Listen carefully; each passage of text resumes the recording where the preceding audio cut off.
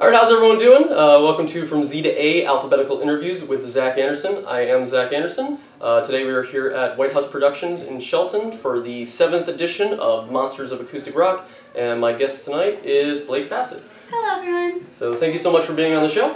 You're welcome. And so now I'm going to ask you the difficult questions as long as they have something to do with the letters of your name. Okay. So we'll start with B. Bring me back to the beginning. How did you get into the music scene?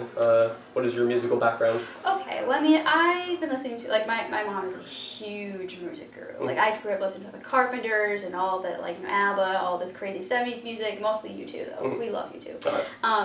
But yeah, like music has always been a huge part of my life. And I started the band program in the 5th grade, and then I broke my baritone. I thought everything was all over, but it wasn't. And and I really started getting into songwriting when I started playing guitar, like 7th grade. Yeah, so then I wrote my first song at summer camp about this this boy who we were supposed to go to the camp dance together, but it's a very rich camp. Like mommy and daddy are mommy's a doctor and daddy's a lawyer. So his dad got him tickets to the Deadmau5 concert. So you know that DJ that wears a huge mask? Yeah. So he's like, "Oh, you gotta got me tickets," and then he doesn't tell me until hours before we're supposed to go. I was brokenhearted, and we were doing a guitar camp. So I was like, all right, I'm gonna write a song in anger, and and there we go. And that's how it started, and I have been writing stuff ever since. All right. Speaking of that, when you do write lyrics, are there any specific themes that you enjoy writing about, or you find easier to write about than others? I mean, I'm gonna pull the Taylor Swift and be and be like, my ex-boyfriend. No, but okay, and no offense to your Taylor Swift. I mean, she's kind of good. She's getting Tom Hiddleston. She doesn't need anything else. Okay. Yeah, no, I like to pull from a lot of things. My favorite thing to do is find a story. Maybe not that I've written, but then kind of meld it into my own sing the story, but in the way I want it to be sung, and also with some corporations I like to put in there my little spin on things, but that's the way I like to do it. Or I come up with a story and I just sing about this person in me kind of terms, but it's not actually me. Right. You know how. I gotcha. Okay. But yeah, that's really how I do things. I start out usually with chords first, or a melody, and then I just work words into there, or whatever pops into my head, I'll write it down, or that's usually how things work out in Lakeland. All right. How much does an audience influence your set? Do you start off with a specific set list, and then depending on how do you stick with that, or does it do you just go with the flow? Depending on how they react to certain songs? I just literally pick a set list. I'm I'm doing this, I'm done. Alright. We out. And then it's I'm still not over the whole stage fright thing. It's not a stage fright, but it's more I'm afraid that people won't like the stuff that I put out there. It's a lot of stuff I write, I'm really putting myself out there, and because a lot of stuff I write is very personal, you know? Right. It's things that I come up with, and things that my songs are heavily influenced by things that have happened to me, but yes, there's stories about other people or something like that, but again, I'm writing it, and it's a huge I don't know, soul risk, I guess, to really put yourself out there, you know? It's scary, but I'll get over it someday. I'll be 26, be whatever, I'm just gonna play a song for good. There you go. What kind of guitars do you own, and what other instruments do you play? My baby is that little Martin over there. Okay. It's a 3/4 size guitar, because whenever I play normal size guitars, I'm an orangutan, and I'm to reach over the body of the guitar to actually play it, which is I hate doing.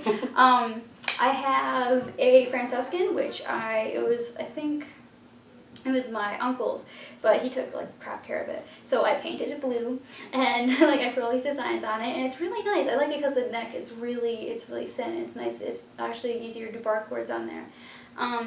I also have an Epiphone, again, just normal acoustic Epiphone. What else do I have? I have an electric guitar. It's old. I don't know where it came from. Can't even tell you the brand. Sorry, guys. I play piano. My primary for school is French horn. So I played trumpet in jazz band senior year. I play a couple low brass instruments. Like, it's gotten to the point where, like, you name it, I play. Oh yeah, saxophone, flute. I have a lot of time on my hands. Time is good. It's kind of sad. Oh. Yeah, that's like All the right. extent. All right. So tell me about your most recent EP. Oh yeah, that came out in like February of last year. It was just like a couple of songs that I did, and then like a few covers. It wasn't like anything big, but yeah, it's called Heartbeat, and it's on Bandcamp. If anyone wants to download it, you know, share it with your friends, family, all that kind of stuff. But yeah, I've been working on an album for like 4 years. To be called Heareth. I don't know when it's coming out. I don't know when. I don't really know. But like I've really been working really hard lately to get some sort of something out there. That's my goal. Yeah. And then there was the thing I did with you. That is true. I Smile Too. Link that. Yeah. So I had her sing on one of my songs recently, and it well basically I'll tell a story about you on your show, but I heard her on the radio, and she was on Connecticut Rocks, and as soon as I heard your voice, I was like, wow, I need to have this person on. It was like the exact style I wanted. And then I asked her, and she said yes, and we just... Here we are! Yeah! But yeah, it came out amazing, so check it out. I Smile Too. And let's see, what has been your best or favorite moment so far of your music career? Let me see. It's probably like the first show that like I ever did, because I never it was at the Room. I don't do you remember like with I think his name was Vern, and the guy who ran it, but it was in Woodbridge. It closed down. Excuse me. And I think maybe like 6 months ago. It's because like no one's going. Like that's the other thing with like live music. Yeah. Like it's so, unless you're like super popular, it's so hard to get a place to go and play. Even though like I know so many amazing singer-songwriters, but like if you just don't have the connections, it's hard. But yeah, it was like anyway, it was my first show. I was like 17. I was like freaking out, and I go there, and like I still wasn't very confident in the stuff that I was singing, so I had to like write everything down and like print it out and like keep it in front of me and like cheat.